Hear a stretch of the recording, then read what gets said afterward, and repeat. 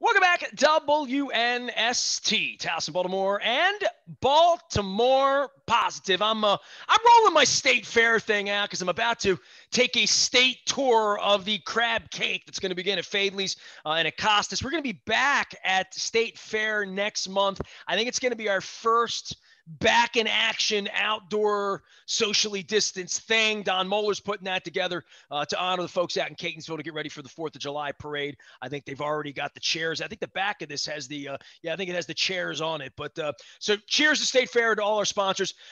I promised our friends at Wise Markets that we would be having wise conversations. I call them intelligent conversations. So obviously we're spanning the globe here. And, I get a lot of mail. Most of it's hate mail, at various points. There's Twitter, there's Facebook, there's correspondences. There's people I know from high school. I've had all these musician buddies on this week talking music. We're doing the draft, and we're trying to get some baseball in where we can. We're going to have the Kentucky Derby and the Preakness. But all of this stuff in my life the last couple of months, I've just found old stuff. And a professor from Penn State wrote me a very nice letter a couple of years ago. I think I responded and said, thank you. It's easier when it's on email. It's kind of old fashioned to send a thank you note, the old fashioned way, although I still keep a pen on my desk of 4 colors and, of various things when I have lists and stuff. Right.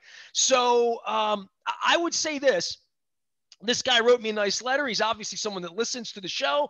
I don't really know him well, but I feel like I know him a little bit through the internet, and certainly fits right into why shouldn't I have a professor of American studies at Penn State on this show, where I told Don Moeller, and it's only a shame he's not here. I was going to bring him in, but I figured I don't need 2 teachers. 1 teacher's enough right now. That I told Moeller 3 years ago I wanted to make Baltimore Positive a giant social studies course so that we could re-educate some people about some things they maybe missed with Mr. Schlee in 7th grade, or Miss Simpkins, or Mr. Zentz, or my social studies teachers in middle school. Dr. Charlie Kupfer is the associate professor for American Studies at Penn State. I'm not going to hold it against you. You're in Pennsylvania because you are a Baltimore sports fan. You apparently dig my work, which makes you a little demented, which is probably why you're in education. It is a pleasure to have you on. I love the Orioles thing behind you, dude. What's going on? Well, Nestor, I have a long relationship with you that you don't even know about, because when I was in graduate school years and years ago back in Austin, Texas, a friend of mine gave me a gift subscription to your old Budweiser sports report. And somewhere back here, I got pictures of you in that blazer that you used to wear. So, wow, me and John Dow and George Acton. Yes, yeah, very much so. I've been a Nestor fan a long time. And obviously, I like you. I love Baltimore sports. I love what you do. I think you're the teacher. I think what you do is really important. And you've taught me a ton. But to be honest, you know how it is when you're in media.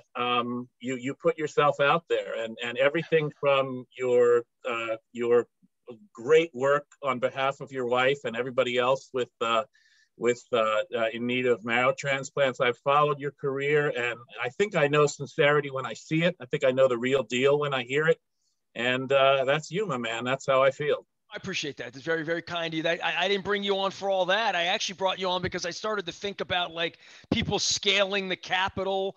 And, I grabbed your letter right around that period of time. Like I was going through stuff and nice letters people have sent me, and I don't shred that kind of stuff, but I'm scanning it now, right? Like I'm trying to like sort of eliminate. I sort of famously auctioned off a lot of my rock and roll stuff last week just because it was just time. I'm 52 and my wife and I are going to sell our place. We live here. This is our view for real. I put this up for you because I figured like you would want to talk some football and some baseball and but I would want to talk social studies. So I'm guessing you're bored with social studies and I'm not bored with sports, but I'm trying to figure out the value of it, right? Like I'm getting to this point now where my team won the Stanley Cup and the owner lied to me about bringing the cup here. Right. I'm at this point where all I've ever done is try to love this baseball team. And it's still a fiasco. It's a disaster. Right. So we're on the other end of the plague now. And these folks here are trying to find a completely new audience. They're trying to find new fans, something that these people over here have completely ignored. They've ignored their old fans. I live 2 blocks away. You know, if I shut the light off and I spin the camera, you'd be looking at the empty stadium. I'm looking at the other direction right now.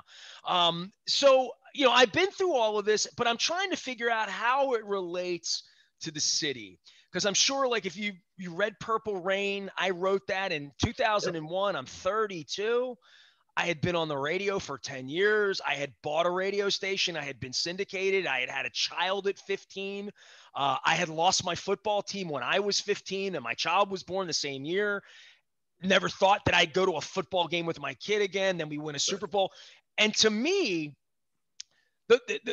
this is one miracle, but the football stadium in the lifetime of me just being on the radio has been it was a miracle that we got a football team. If you knew the politics, the money, the league, Jack Kent Cook, like all of these things that have happened. But the one thing that's really happened that's disturbed me as I walk through Baltimore is the city has been diminished in this century through politics, through bad leadership, through. There couldn't be more right. I was in Baltimore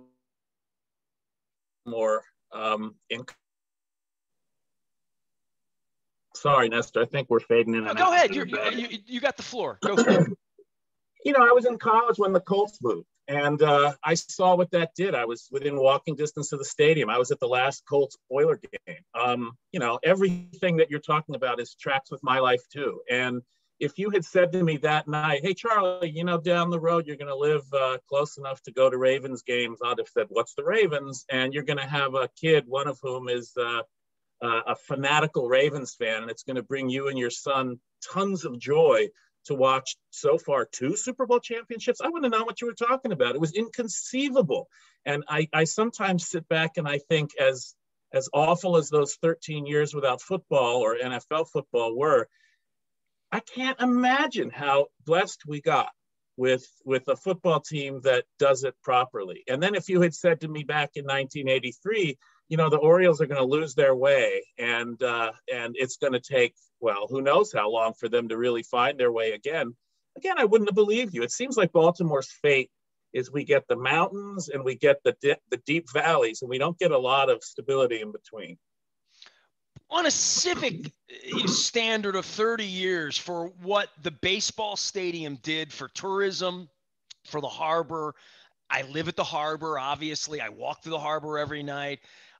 In lifting cities, I mean, you teach about American studies. It's probably the reason I brought you on. But part of my pimping all of this, all these years to you and everyone like you was that I felt like it was important that it said Baltimore on it, right? Like, and that was one thing that really pissed me off with the old man with the baseball team.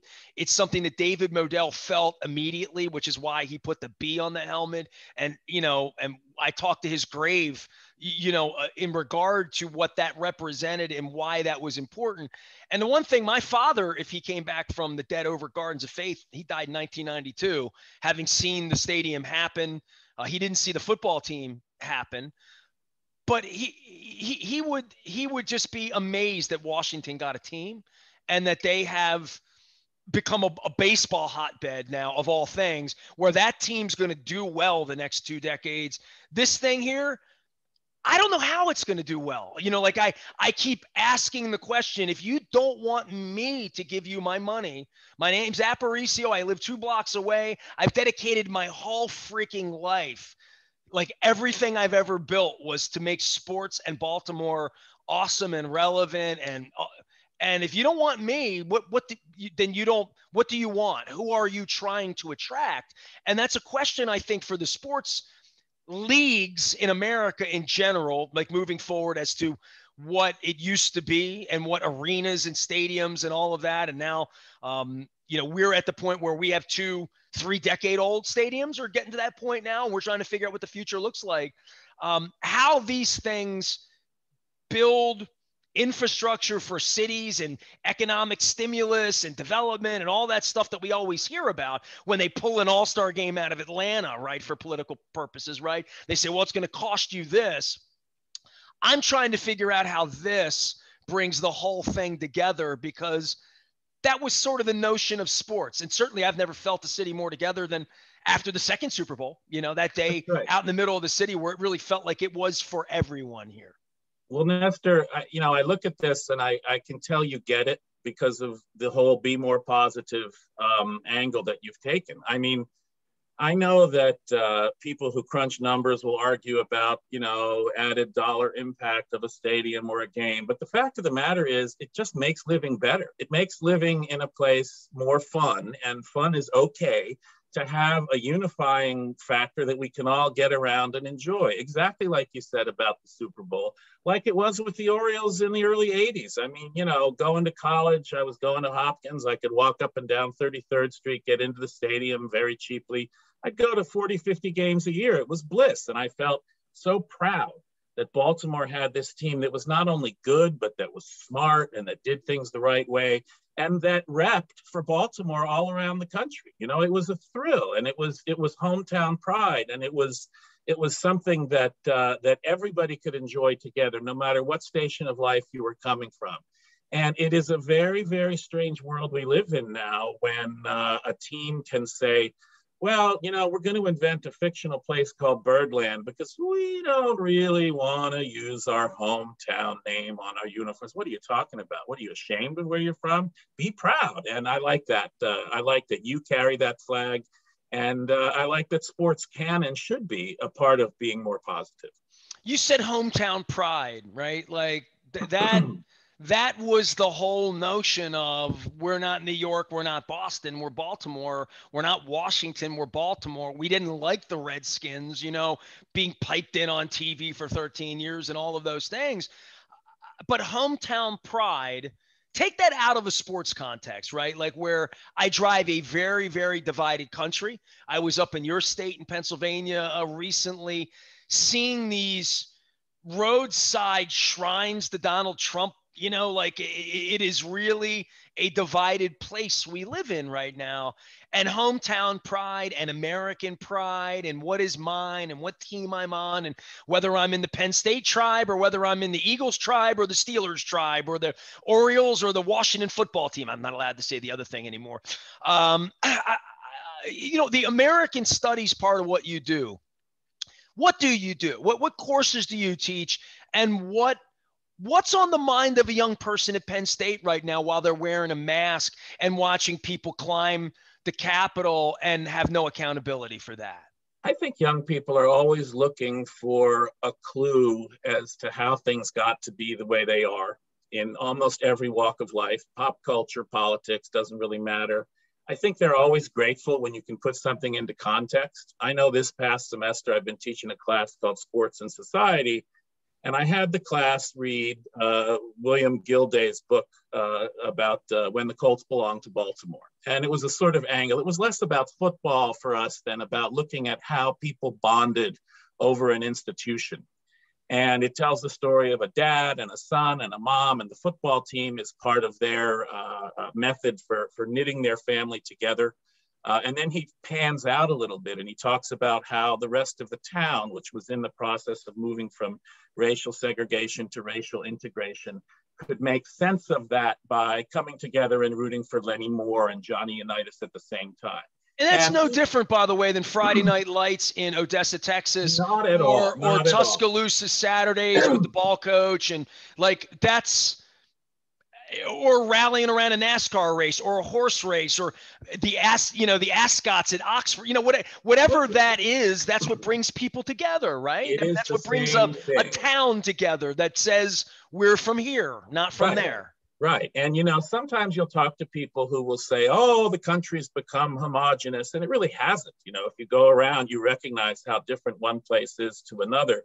But what has become homogenous is stuff like, mass advertising and mass culture. And I think while people appreciate that and like it, they also really crave the authenticity that comes from learning about a place and why a specific place is different. And you know what? God love Baltimore. Baltimore is a different kind of place. I tell people, look, this place didn't give rise to Barry Levinson and John Waters by accident, man. This place craves and prizes and understands difference, eccentricity. I could use diversity. It's a bit of a buzzword, but Baltimore likes things and people that are a little bit different, and it's fantastic. And you get a kind of funky vibe in Baltimore, all sorts of ways that you don't get in lots of other places. And Baltimoreans know it, and they love it, and that's why they live there, and that's why they're proud to be from there. And if an institution that used to be core to the Baltimore sense of itself starts to sort of wander away and say, we're going to become a little more generic so that people don't associate us with the place that we're from. Man, that is a strange and upsetting and peculiar business model from where I sit. Well, there needs to be vision and visionaries, right? And we lost Fraser Smith this week, and Yes. I would love to pay tribute again to him. I would encourage anyone to go watch any of the episodes of Baltimore Positive that Don and I did with Fraser. But a lot of it was about Governor Schaefer. And, Fraser was the ultimate historian of William Donald Schaefer, That's right. whose, statue sits literally at the front of my building. And I knew Governor Schaefer. He was on the show with me at various points. You can go to Baltimore Positive and poke around and find him and John Moog telling old stories at the barn over crabs or a crab cake. Maybe it was an oyster in his case because he was the governor at that point, had been the governor. But where the vision, where the money, I see what Mark Weller's trying to do in Port Covington, and I see the people shooting at him, right? I see what people that tried to do with the Hippodrome in the West Side, and I walked through Harbor East with my dear friend Stan Jablonski, who is a Baltimorean from Dundalk. We grew up together, but he's lived in Chicago since I was syndicated at the turn of the century. I used to go out with him and his family then. So he comes back from time to time. His sisters don't live in the city. They live in the suburbs, so they don't come to the city other than for a football game or a baseball game. Park, come in, leave. And we walk through the city on Tuesday night. He's like, oh my God, like this place is coming back to life. And this is from the eyes of a guy from Chicago who's just my pal. He's not smooching up, but there were families out, people out, commerce out, the sun was out, mask, respectful, but all of the wire part of that. And I love me some David Simon, I love Dave. Another quirky part of Baltimore. I'm going to work blue with him one day on Maledicta, and it's going to be freaking awesome. But the reputation of when it was Cal Ripken and crab cakes, and I've been to Camden Yards, and my wife's family wanting to come down here on buses and see the Red Sox play and all of that, to where we are now after pandemic, where I see this city as visiting Europe without having to go to Europe because it's the most European place.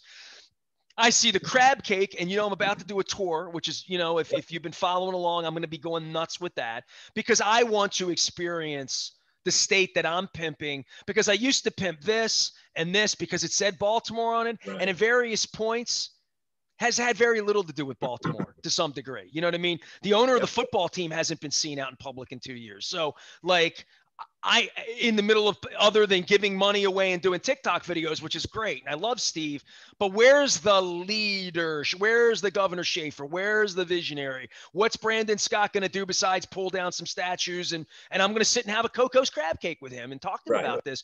But the people that are in charge now can't be criminals anymore. And the people like, Steve Bisciotti that has the football team, whoever's going to own it next, and there will be a next owner, I'm concerned about that. And whatever's going to happen with the baseball team, and I've been gravely concerned with that to the point where they threw me out, 15 years ago, that how does this piece together? But more than that, businesses, commerce, travel, what's going to make you bring your beautiful family down here from bucolic Pennsylvania to park your car in Fells Point, to go get an oyster, a crab cake, a beer, take a walk, stay at the Pendry, do all of these awesome things. And I think there's real opportunity for my town to move on from the old reputation and move back into a place where we can grow again. And it's important 100%. To me. And that's why I've moved my business from sports to, we need to fix the city, and people like me and people connected to me better be getting a shovel. And that's just not in Baltimore. That better be happening in State College, Harrisburg, Salisbury. That's going to happen everywhere in the aftermath of a pandemic, 4 years of just horrific leadership. And now the back end of trying to rebuild literally our country, I think. And Nestor, this is the time. This is the opportunity. It can happen. I mean, I'm a little bit older than you, and I am not a guy who falls in love with politicians. And yet I can tell you the excitement I felt being in Baltimore in the early 80s with Schaefer's drive and enthusiasm. I felt like, you know what, no matter what this policy or that policy or fixing the potholes or painting them pink or whatever, this guy loves it here. He wants the best for this place. He wants the best for everyone in this place. And the enthusiasm was infectious. And I think it's, it's right there. Sometimes I'll listen to people and I'll think, that guy kind of gets it. Honestly, one of the reasons I became an enormous Adam Jones fan, not just because of his baseball excellence, but because I listened to the guy and the guy talked about community and the guy talked about forward movement and vision. And I thought, this is a guy who actually gets it. And I remember sort of bookmarking it into my head. Imagine if the ownership would have gotten it simultaneously with a generational black athlete in this city. Can you imagine? That's exactly right. And that's what needs who married the daughter of a royalty and who's now off eating some really decent sushi from what I can tell over in Japan. Right. So that's right. No, I mean, we've got the tools here. We've got the component parts. We need what you're talking about, which is leaders with the vision who can put it together. And I think some of that has to be, if I say irrational, I don't mean crazy, but it's got to come from here, man. You got to feel it here. And it can't be a bunch of guys in suits sitting around looking at marketing reports and figuring out how to hit that sweet spot between the purist and the new fan. Come on, man. You got to have something that's authentic, that lives and breathes. Baltimore is authentic, and it knows when something is fake. So don't be fake. Dr. Charlie Kupfer, he told me not to call him Doc. We'll just call him Prof.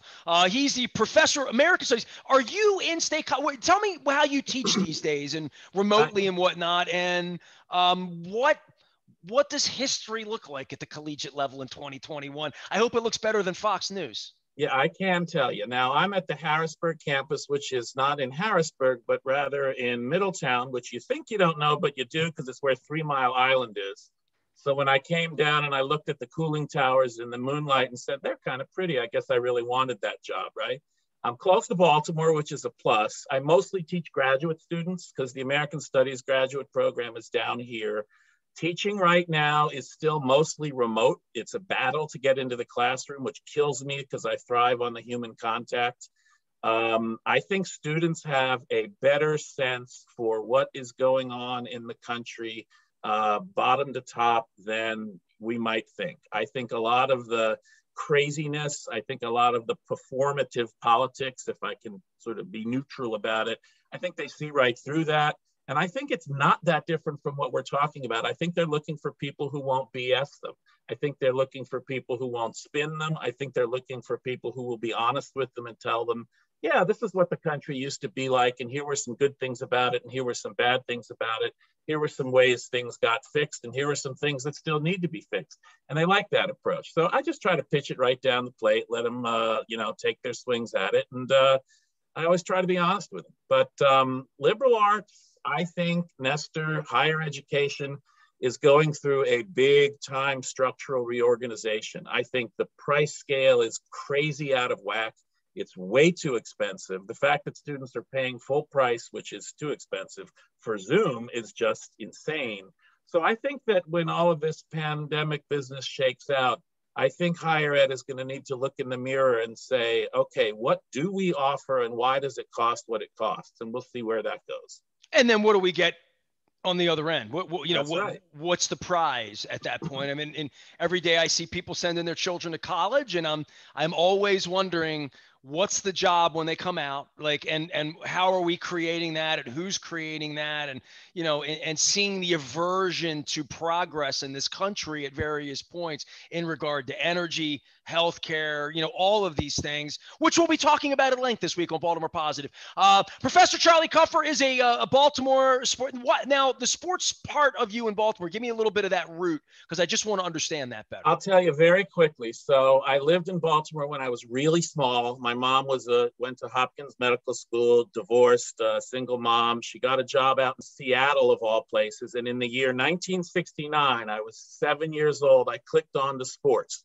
So my first team was, believe it or not, the Seattle Pilots. You saw the Pilots. Wow. I loved the Pilots. And then we moved back east, lived outside of Washington. My stepfather worked at the National Institutes of Health. And so I badgered in summer of 1970 to go to a baseball game. And there's Ted Williams. Right. And they took me to Baltimore. Because they wanted you to see real baseball. I wanted to see the Orioles, and it was close to my birthday.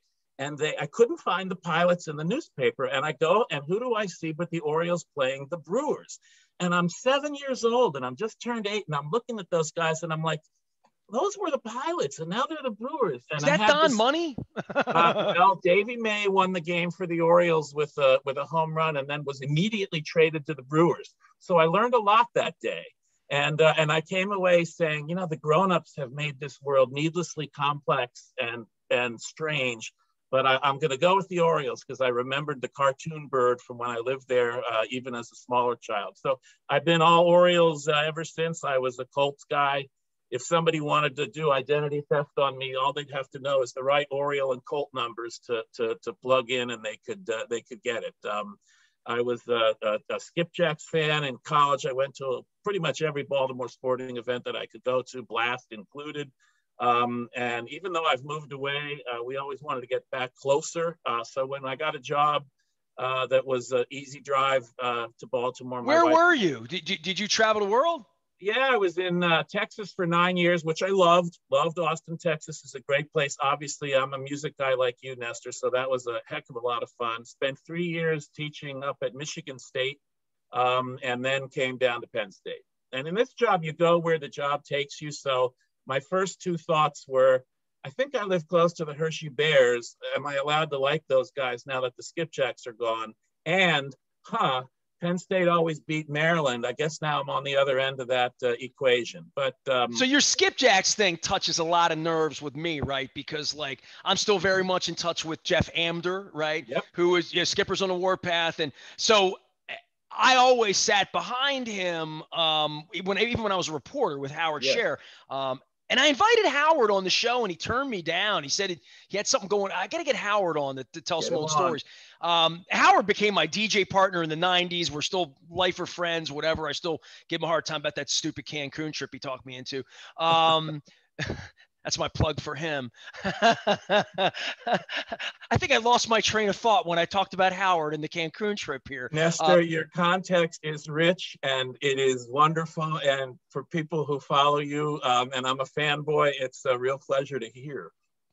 Well, I would just say this, when the Skipjacks thing, for you to mention Hershey, that Jeff Amder would yell, Nestle's makes the very best chocolate. So these Hershey players would be like, what the hell are they yelling at us? We're singing the Nestle's theme song at the Hershey players. Then I found out about Nestle's and what they do overseas, and I'm a much bigger fan of Hershey, by the way. Please don't hold it against me. I love Hershey, Pennsylvania. I'll be up soon, hopefully to see a concert. One of my big regrets of the whole pandemic was that my wife and I were going to go see Hall & Oates on a cold winter's night at the Giant Arena in Hershey. They would and I'm like, we'll go up to Philly and see him at the Man instead in May, and then May never came. Right. So I saw Cheap Trick before this whole thing ended, back Warner Theater, 3 days before the pandemic, and I was about to see Styx.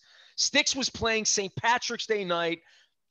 I came 3 days away. I've had the whole band on this last year, though, so I'm still chasing Tommy Shaw around, but I've had everybody else on. So, I'm doing a little rock and roll, and I'm doing the sports thing, and I'm trying to, find my way in all of this, but I think we need to bring the city back. And I think as the city comes back, it would attract better ownership for this. It would attract future good things for that. I'm not of the mindset we're getting a hockey team or that the Skipjacks are coming back or that Ted Leone just is going to bring his prized possessions up here to play overpriced preseason games that nobody wants to see. But I do think about the future of the harbor, and I think about the future of the politics here and how we're going to live, right? And I hope you stay tuned into what we're doing here. Come down once in a while and come in and out, teach me some American history maybe along the way. Anytime, Nestor. My heart is in Baltimore, and it always will be. And I think that there are enough people of good faith who love the place that we can find each other and we can, as you say, we can be more positive about Baltimore. Absolutely, 100%. You're on the right beam. Well, you're not far. I mean, dude, I can drive to you. I mean, we can meet in 45 minutes halfway, right? So, I mean, No, Luke lives 94% of the way to you at this point. That's so right. he's up in Shrewsbury. So I'm 55 minutes from my mother-in-law's house, which is the quarry right there, right off of Green Springs. I'm not going to ask if it's too far or just the right distance. I'm not going to go. I'm not going to go. She's a good woman, and I love her. Well, then you drive fast. That's even better. That's right. Last thing for you, Professor, it's because you are 55 minutes away from your mother-in-law and the Beltway and all that. You've had a few crab cakes, I would say, in your day. Probably more than I should. Yeah. Okay. All right. Just so if you were picking up your mother-in-law and then went to grab Cal Ripken and Ray Lewis, and you were going to take them to your favorite place for a crab cake and sit down and have a crab cake, or where's your crab cake place? I'm asking everyone. Because my mother-in-law's in the car, I'm going to hers, which is Jimmy's. But she also liked Angelina's as well. So Angelina's was my place. So yeah. So the Angelina's style crab cake, that's right. Which I think Michael's in Timonium and White Marsh very similar. And also my dear friends, this is closer up near you, Greenmount Station, in Hampstead, where I've broadcast a million times and a million crab cakes there. His are the closest to Angelina's anywhere that I've ever had. But you got to go to Hampstead to get it. So they're pretty great. Nestor, I'm generally a nice guy, but I have a confession. The only time I've ever pulled the snob routine is when I've been down in the Carolinas or down in Louisiana and they try to serve a crab cake. Mistake. And then I'm willing to pull out the Baltimore snob card and say, I'm sorry, what are you calling this? I've done it. Yeah, we've done that. We've talked about this. We had Max Weiss on from Baltimore Magazine, and we've all come to this thing. She kind of came up with this, but we've used it, which is it's hard to get a bad crab cake here. Yeah, it's and it's also impossible to get a good one anywhere else, right? Like, and it's kind of fun to let the Outlanders know that too. Yeah, I've never really done that. I wouldn't go to Austin, Texas and order your crab cake. I would just get the barbecue. Not going to happen. We'll take you out for some barbecue. All right. Well, thank you, Doc. I appreciate you coming in. We'll fix America. We'll fix the city. And I'll do it by having good social studies teachers around me. Nestor, it's a huge pleasure, and I look forward to the next time. Professor Charlie Kupfer joining us here from Penn State. We are is what I would say, or roar for all the Penn Staters up there. Another wise conversation with our friends at Wise Markets, also Pennsylvania based, but here in Maryland and doing it right. We're raising money for MDA. If you're involved at Wise Markets, you should be shopping there. Get your rewards card. You can curbside. You can even order online. I did it myself. I don't know if I'll do it again because I'm such a toucher when it comes to my groceries. But I would say this: round up. When you round up, you're helping the folks at MDA and the kids like Alice who wants the zip line, which is something I'm going to be doing in Maryland. Next time I get the professor on, we're going to go through Maryland studies. I'm looking for Maryland historians and Maryland people to teach me Maryland stuff. I'm going to do a little Maryland tour in August. It's going to be what do you have? Is that Baltimore Sports? It's Baltimore Sports. It's a collective volume. A friend of mine put it together, a wonderful guy named Dan Nathan. And you're in here, Nestor, in the chapter I wrote. I'll tell you all about it next time. I hope it's good. Oh, it's good. Okay. I'll get the Free the Bird shirt out for that one next time. We are WNST.net, AM 1570, Tassel, Baltimore, and we never stop learning about social studies and talking Baltimore positive.